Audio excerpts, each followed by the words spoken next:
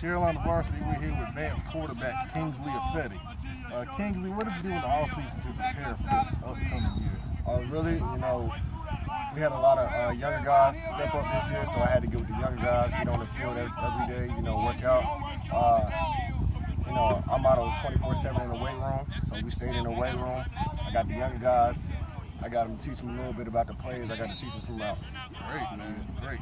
Did you do any kind of quarterback training camps or anything like that? Yeah, I went to VTO. I won that camp. I went to Nike opening. I did where I made top 5 quarterbacks. Okay. It was a great experience there. I camped some other places in the smaller camps. Right. Excellent. So what's your goal for this upcoming season? Like always, nothing but a state championship. But if not, give it my 100%. Try to put the team in the best position to win. Really, that's my personal. Awesome. So far, what's your favorite memory from playing high school football?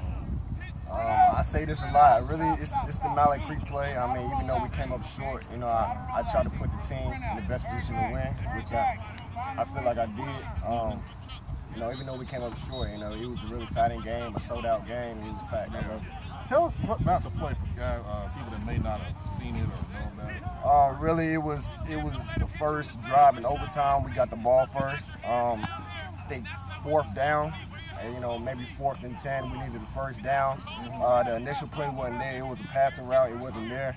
So I really just took upon myself to go get the first down. I ended up getting more than the first down. I ended up scoring, and I ended up putting our defense on the field for that. Okay. For the next drive. Cool. Outside of football, what do you like to do in your spare time? I like to make beats. I love music. Okay. I like to sew. I make shirts. I make pants. I make a lot of different things. Other than that, I like just spending time with family.